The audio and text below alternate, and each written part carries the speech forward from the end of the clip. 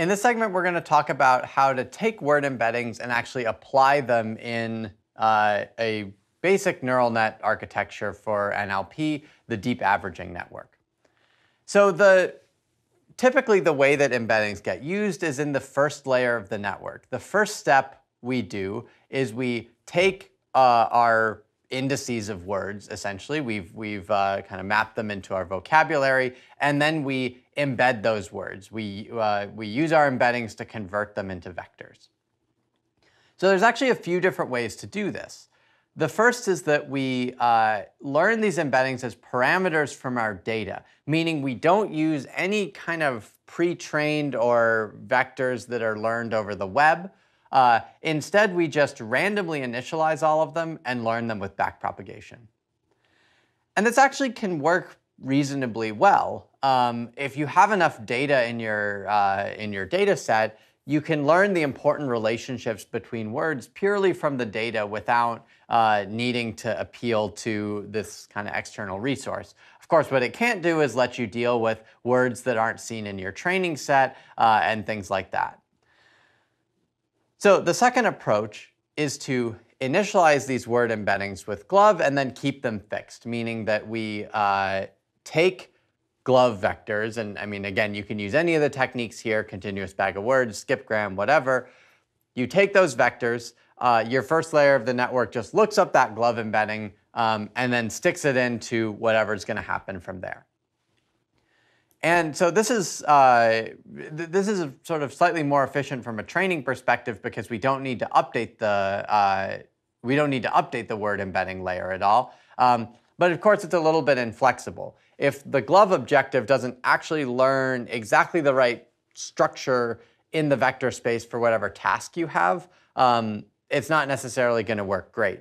And this is true for sentiment, where a kind of famous problem with embeddings is that antonyms like good and bad often end up kind of closer than you would want because they can occur with a lot of the same words, like, you know, good food, bad food, right? Both of those show up. So the third technique is to initialize with GloVe, but then additionally fine-tune the embeddings during learning, meaning kind of backpropagate your gradients into this embedding layer as well. And whether this works better than approach 2 or approach 1, like this really depends on the task and the specifics of the amount of data that you have. But for tasks like sentiment, this is often the most standard way to do it. So when we think about applying these word embeddings, we can think about evaluating them intrinsically, so-called, on tasks like word similarity, meaning we just look at the embeddings and say, okay, how good is this embedding for embedding's sake? This is not typically how we're going to think about embeddings. Typically, what we want to do with embeddings and then also with pre-trained models like Elmo and BERT is do kind of real downstream tasks. Like sentiment analysis, for example. So we're not going to think about taking, so much about these intrinsic evaluations, but instead we're going to think about which embeddings are best from the perspective of when we plug them into these downstream tasks, what works best. All right, so let's talk about a method for actually plugging them in. So this is a relatively simple technique for sentiment that works surprisingly well. It's a network called the deep averaging network due to Mohit Iyer et al. And the idea is quite simple. It's a feed-forward neural network based on an average of the word embeddings from the input. So we have an input predator as a masterpiece. Each word has an embedding, using one of the approaches from the previous slide. And we average those, just straight up arithmetic mean. And then we pass those through one or more layers of a feed-forward network and then use a softmax to actually make our prediction. So the kind of key thing is that the feed-forward network here can learn fairly sophisticated interactions between the different components of this green vector here. However, what it cannot do is learn about complex relationships between the different words in the input.